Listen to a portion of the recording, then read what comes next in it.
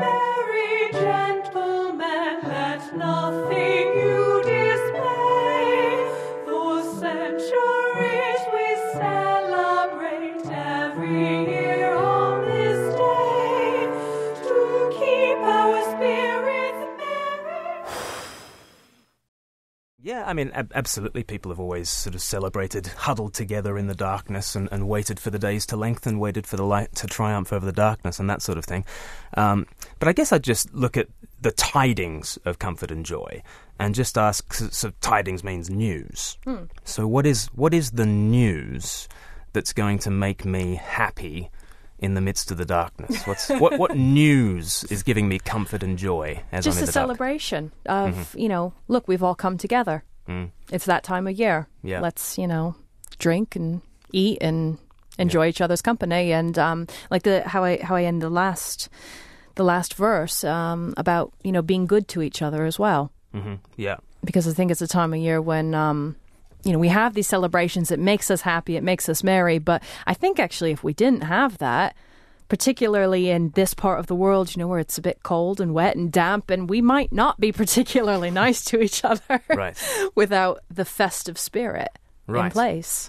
And I guess I'd say, I think the festive spirit comes from a particular news item, and the news item being that the light has shone in the midst of the darkness. And, remember Christ our Saviour was born upon this day to save us all from Satan's power, lest we were gone astray. So that actually there is an otherworldly light that has dawned in the midst of the darkness, and therefore, there's comfort, there's joy, there's something to cling on to. Yeah. And I just wonder whether celebrating celebration is sustainable.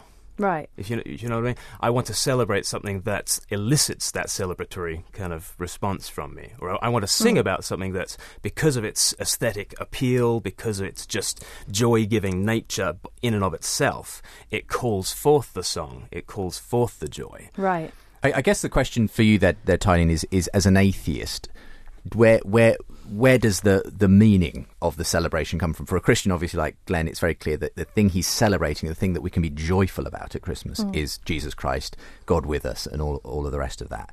Whereas for an atheist, what is the... I guess it's for me, and I don't mean to be critical here, but when I look at your songs, they feel Christmassy and they sound Christmassy, but it's a bit like like taking all the wrapping paper off a Christmas present, and inside you find, there's nothing actually there.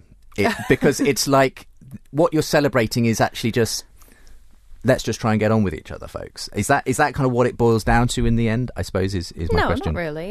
Because I immensely enjoy Christmas.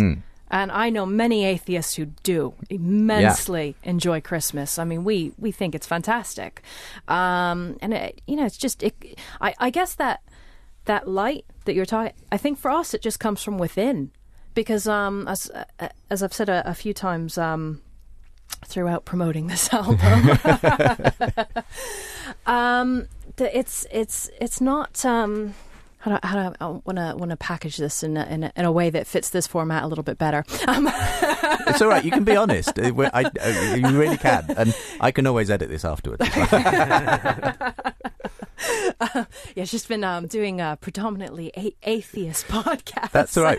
We have plenty of atheists who listen to Unbelievable, and we're pretty thick-skinned on this programme. You won't offend us. Please don't be worried. But for us, it's just, everything is what you make it. And if you don't put the effort in, then no, it's just going to be another day. Sure. And we got up and some people were celebrating, and let's go have a meal and go to bed. It's not anything other than a day off work. You've got to make it what it is. And Christmas doesn't just happen whether you're a Christian or an atheist or anything. Someone has put the time and the care and the love into preparing everything, with the decorations, the food. I mean, traditional Christmas cakes, how many months in advance do they start? It's a lot of love that goes into making Christmas. And, for us, the love, I think, is just love of our families, our friends. Before we go to a break, Glenn, do you want to come back on this, and we'll hopefully hear another song after a quick break? Yeah, I just guess what will call forth praise and joy and comfort for me is news of something beyond family, because while family is, from one angle, the greatest thing about Christmas, it's also the worst thing about Christmas. You know what I mean?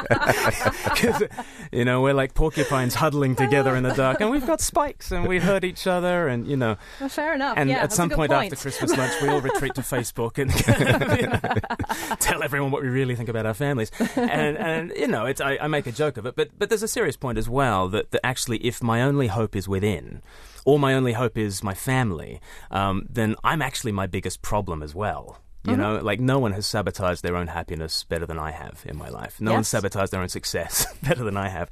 I'm so frustrated. And then if you get too close to me, I'll sabotage your happiness and your success.